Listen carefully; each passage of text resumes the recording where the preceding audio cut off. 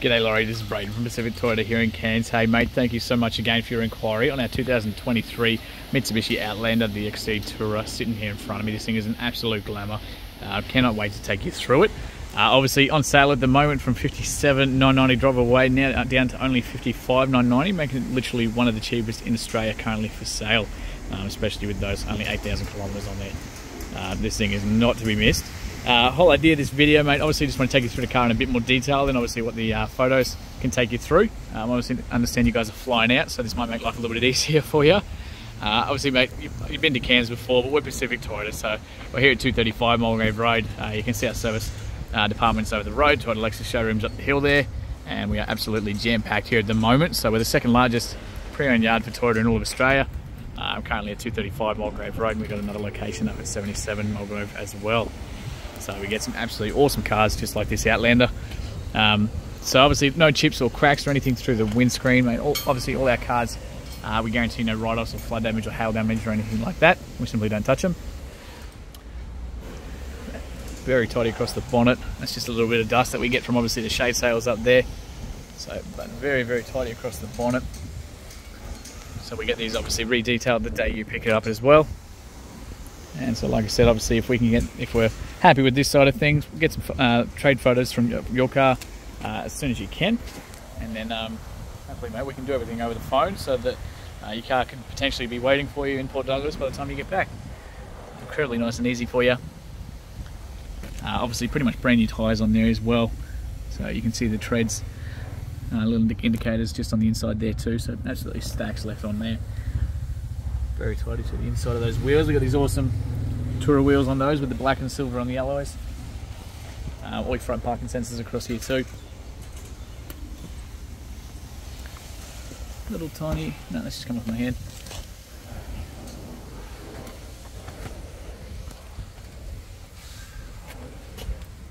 Very tidy through the inside of that one as well.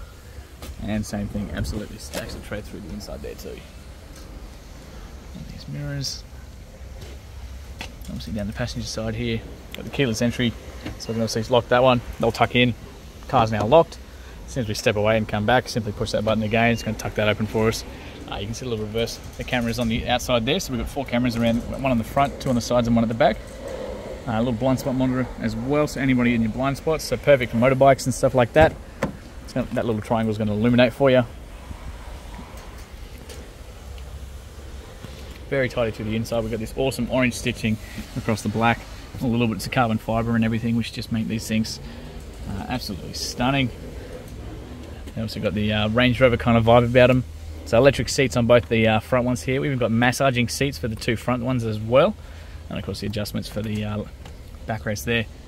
Genuine Outlander floor mats the whole way through. It's very tidy across the dash there as well. All your service history is all on the inside here. So this was, I don't even know if it's done a service yet. Perfect, it's done one already. So from down in Gympie, so 2023 in July, at 3,000 kilometres, so not due again until 15,000 or July next year. So pop that back in there. You got all the rest of your books and everything all in there too. So you've got that darker interior, the darker roof lining, obviously the sunroof and everything up there too. Stunning seats all through the back there. There's that roof on top as well.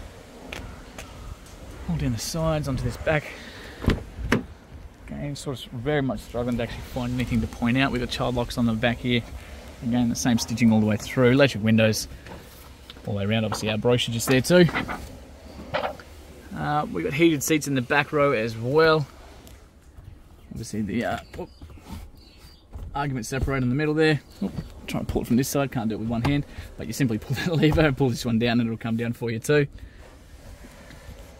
We do have the backrest there as well, so that pops down, giving you access into the back rows there too. So that rolls forward and into those back seats there as well. So you simply pull that strap from the back, which I'll show you in a second. That lifts up, and we've got 1, 2, 3 child anchor points across the back here too. The third one's just in the middle there at the top of the roof. So very tidy through the inside there. Down to those back wheels again, incredibly tidy. Mountains of tread left on there. We obviously got 2 keys with this one too, so we've got genuine Mitsubishi keys with these guys, so central locking, that one works perfectly, and so does that one. You do have a release for the boot here too, so you simply hold that one down, the boot's going to open up for us, so all electronically. You got a button there to do it as well, so you press that lock button and the car will close the boot and then lock itself. We've got the option here to fold these seats down, so you can simply drop that from here. Going to drop that down to its flat position from the back. So we have the option to do that over here too. And like I said, all the straps come up with there. Through that one. Got little tie down points all through the back here too, so once you actually drop these back down into place, you got the 4 tie down points all through the back. Accessory plugs in the corner here too. And underneath this one, so we've got a little first aid kit. We've got the little shades, the shade sail kit, the sunlight and everything off, and the headrest for these back seats as well, all tucked away just in there for you. And what looks like the jacket tools below that as well. All nicely tucked away for you. Huge amount of space through the inside there. So you can obviously, there's also a button on the inside that'll close that for us too. Perfect. Rear parking sensors all across the back. Tiniest of little marks just there, very faint though, and same thing just next to that one. It's nearly coming off my fingernail. Fuel's obviously this side here too, so on the driver's side there, and again incredibly tidy across this corner. It's a little bit tight for room, that's alright. Both sides have got these little shade sails as well, so they just simply click out of place. So if you've got kids in the back and stuff like that, or you just want to keep peering eyes out of there as well, they just click back into place. Same thing if you want the window down, just keeps a bit of shade while you're driving. And then finally just down the driver's side here.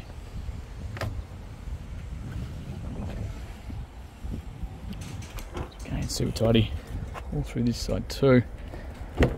I'm dead set struggling to find any marks, I tell you.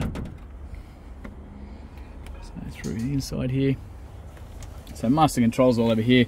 So we've got 2 memory positions, so for his and hers basically for the driver's seat. So when you're alternating around who's in here, you can save your settings, so you're not trying to sit there fiddle around every single time. Central locking, all your mirror controls through the inside here, all your window controls and window locks just there for you as well. Again, got the electric adjustments and the massage seats for the front pair. So we jump in, foot on the brake. It's going to come up that little screen telling us we can push the button. It's going to automatically move my seat into my position. It's going to give me this awesome setup on the inside here. So it tells us a whole heap of stories. So at the moment, obviously, I'm not wearing a seatbelt and that door isn't closed properly. Now it is. I love these things. So we've got heaps of stuff, heaps of infotainment across the inside there. Obviously 8,859 kilometers as it sits right now. No engine lights or dash lights or anything like that. Got a whole heap of different menus that we can go through, personalization settings, all your little home stuff, your average fuels, the cameras, the direction you're traveling, what music sources we're listening to, AM, FM, all that kind of stuff. Sort of controlled from the actual steering wheel itself. We do have the options for changing gears, so you got the down shift there, up shift on the right, for you know, if you want a bit more control over the actual gears themselves. Cruise controls all through here. You can still answer and hang up your phone calls through that one as well. Headlights all on the right hand side, same with your blinkers and everything like that. Both your headlights and your high beam have got automatic settings on those too, and your wipers all on the left have got automatic settings there too. Otherwise everything just works like normal. On the right hand side down the back here, so we've got the release for the boot, plenty of blank switches, so if you want to go and put anything like light bars or anything like that on the car, you can do as well. Bonnet release is just down the bottom there. As we come across, obviously being the Tourer, we've got these Boss speaker set going through the whole car as well. Massive, huge display up the top here. So again, it's all touchscreen, so you simply can jump into anything you want. You can press go home. This is obviously all the settings for the sat-nav side of things. We've got the main menu, so we can jump to this one here.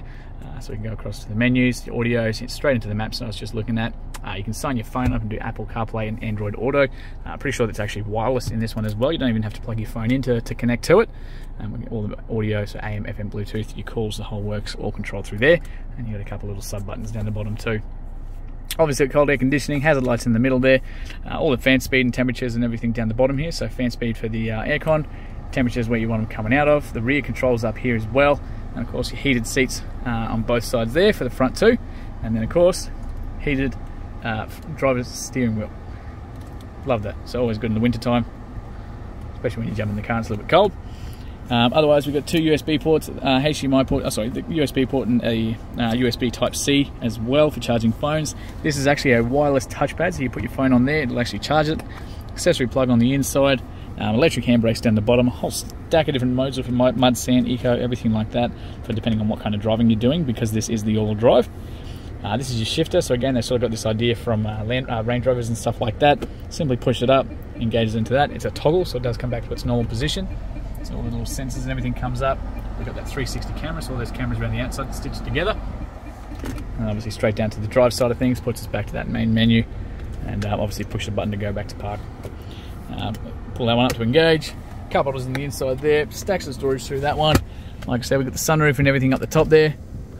So it opens up with one button, just here, and then opens up with the second button. Massive visor on the inside, obviously with the lights there too. Sunny holders up there, same thing on the driver's side. Like I said, not due for another service until that one there. So we'll close that up for you too. Make sure that's all sweet.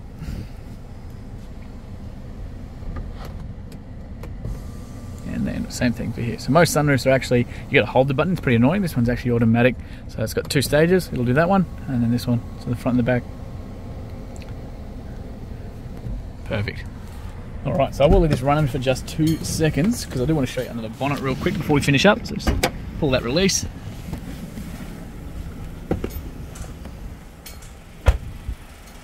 So it's going to beep at me because the keys are in my pocket and the car is still running, obviously.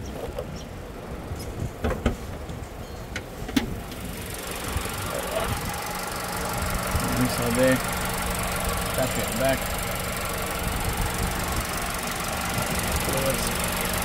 This thing is looking absolutely brand spanking new. So mate, thank you so much for your inquiry again, and yeah, can't wait to hear your feedback soon before this thing sells.